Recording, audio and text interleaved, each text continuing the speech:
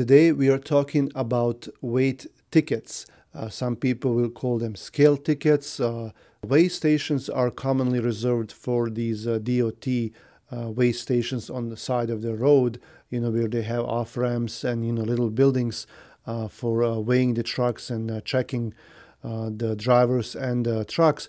But scale ticket or weight ticket is what you get usually at a truck stop. Most big truck stops have weight scales, and there are also some of these smaller ones, like sometimes in small parts of the towns where they have a lot of industrial things going on, especially on the East Coast. Sometimes they have these off-grid scales, and then even some companies have them who work with a lot of trucks, and then who work usually with heavy loads and some kind of scrap materials, something that's shipped by the pound, and then they have them on site too. But usually drivers would go to a truck stop to get their weight. And then also usually the most popular weight scales in United States of America are these so-called CAT scales. CAT, they have yellow background, with black letters, and they have this cat picture, like the head of a cat there, and that's how you can recognize them. And then what they do is they check the weight of not just the truck, but the gross vehicle weight, means the load that's inside the truck itself, the driver, fuel, the combined thing together. You have to do this for various reasons, and usually it's legal reasons, because I'm working with 53-foot semi trucks, and these combination of semi truck and trailer, they are usually rated to be the heaviest weight can be 80,000 pounds, and that's combined everything together. Now we have different trailers, different combinations, different loads that require special permits, but usually in most states in United States is 80,000 pounds combined. And then you are not legal if the weight on that semi truck is even 1 pound over. You're not legal. You can get placed out of service.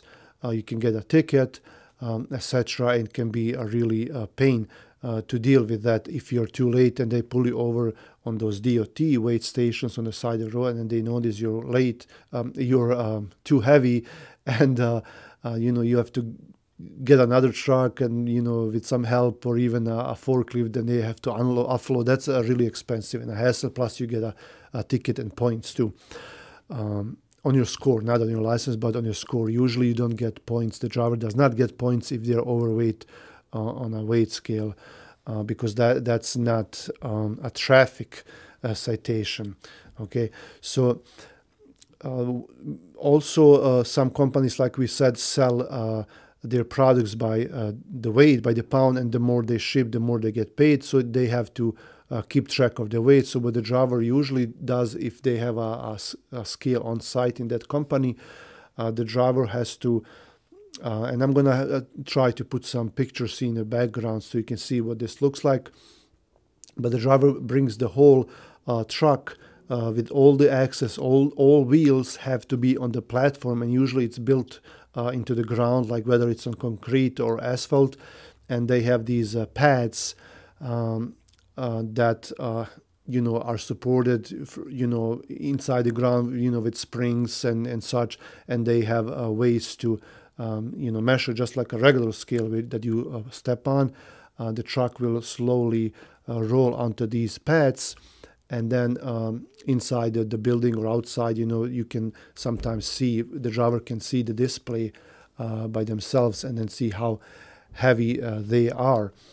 And then like if you're doing a load that's 44,000 pounds of something, like scrap material, and they get paid by the pound, so the driver, when the driver comes in to pick up the load, they would drive empty onto that scale, and the scale master will get the ticket and their weight, and then let's say the weight of the truck is maybe 33,000 pounds.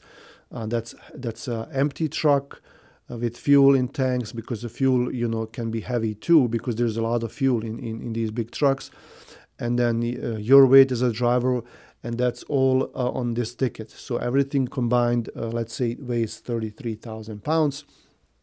So the driver goes to load, and now they're loaded, and they come back onto the scale, and now they're loading heavy. Okay, that's what they call it, heavy, means loaded. And now, let's say the weight is 77,000 pounds of the whole thing together. So you just deduct one from the other.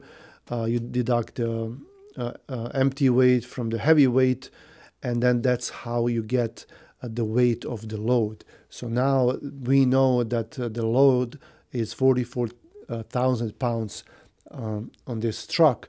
And then once the driver comes to the receiver, or they can do it right there right away, they issue them a bill of lading, and it says that the load is weighing 44,000 pounds, and now they know what to bill that customer for that many pounds. So that's one thing. Another thing, like we said, is a legality, and that's a bigger reason why people get tickets, because usually not a lot of companies require these scale tickets. So if you're a dispatcher and they tell you you need empty and heavy weight, or loaded weight, whatever they call it, that means that this load is going to be a hassle, because the driver, before they go, and they say this for a reason, like if the company where the driver is picking up has a weight scale on the side, or where the driver is delivering, they can check it there too. But it would be the other way around, like they come in heavy with the load, they get the weight, and once they're empty, they go back to the scale and they get the empty weight, and then they do the same thing. But usually if there is a scale on site, then the broker will not ask you for these empty and heavy scale tickets. Usually that's the case when they don't have these scales at the site. Okay, so you're picking up somewhere and they don't have scales over there. So the driver, before they go to the pickup, he or she has to go to nearby scale station, just find one at a truck stop, because most big truck stops have them, and get their empty weight. And when they go to the pickup, they present them with that scale ticket, and then once they're loaded, then they have to go again to the scale, to the same, usually the same scale, and get the heavy weight. And now they have these two, one empty, one heavy, and then when they come to delivery, they would present them both to the receiver, or maybe the broker will even require it, so they would take a picture and send it to you, so you can send it to the broker as a proof that you got the correct weight of the load. Now, several things here. First thing, the driver has to lose time, look for a truck stop, go out of the way usually it's not on the way to the pickup or delivery, so make extra miles, lose extra time, look for that, pay for the tickets. They keep going up, like $8, $10, $12. Pay both times. Well, for a reweight, like they would consider the second one reweight, because sometimes when drivers are too heavy, like they go to a weigh station, and they're too heavy on one of the axles, and I'll explain that too. Then they would pay for that ticket, and then go back and then adjust their move their axles or the fifth wheel on the tractor, and then they would go do a reweigh. So when they check in, when they call them in, they have usually buttons and speakers when they call them in and tell them, hey, this is a reweigh, and they give them a code off of that scale ticket that they gave them in the first place, and they would get charged way less for the reweigh. So they can use that, pay the second time for weighing as a reweigh if they're going to the same weigh station. And so that's another thing, you have to pay for them, and usually drivers don't like this, and I don't like them either, these loads, but that's what it is. Now, when I mentioned axles, and I have this in one of my other videos, I'm gonna try to link to it in this video, that explains the weight and the limits. But usually these scales have pads, because they have different pads, like 3 pads usually. Sometimes they have more, but one pad would measure the steer axle, and that's the front axle, with the wheels, like when they turn, when you turn your steering wheel, those are the front wheels. That's they call it steers. And then you have drives, and those are the ones in the back, like the double tandems on the back of the tractor, right there behind where the driver sits. They have a different pad for that. And then they have a different pad for the trailer, for the wheels are way back, the tandem way in the back on the trailer. So 3 pads, and each of this pad measures the weight for each axle, and then it also combines them all together. So these scales would give you weights for each set of axles, I should say, because usually the tandems are measured together. Okay, some weigh stations, they split them, because you can't, there is a certain weight for both of these axles, but usually they go by tandem. Like, so the tandem, that's what they usually do. So steering wheels are one tandem, and then in the back of the tractor you have 2 of these axles, like you see, like 2 wheels behind each other. That's 2 axles, but they call it one tandem. It's together, and those tandems have certain limit that you cannot go over when you're on the road, and same with the trailer. Okay, so the front axle is 12,000 pounds, the steering one, the tandem on your truck, the drives, is 34 max, and on a trailer is 34 max, and all this together combined gives you 80,000 pounds. So you cannot be overweight on these axles, and some states even have measurements, like the back tandem on the trailer cannot be more or less than certain length away from the 5th wheel on the tractor. I know it's a lot, if you don't know a lot about trucks, then, you don't have to. The drivers are the ones who have to deal with it on the road.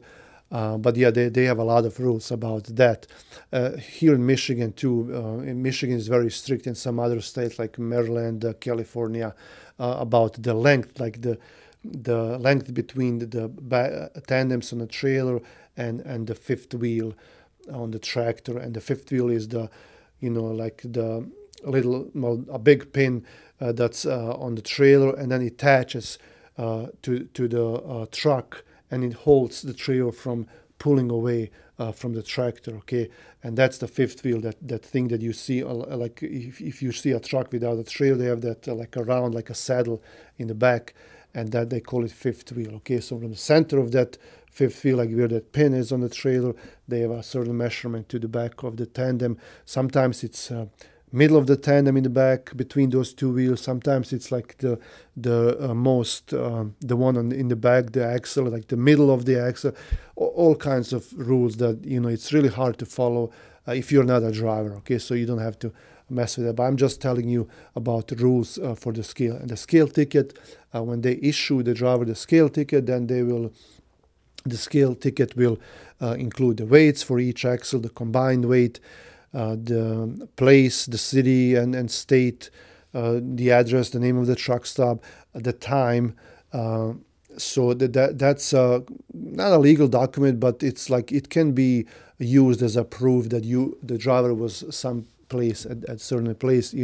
Back in the day when you had the paper logs, people would get creative with their paper logs. Like the times they would.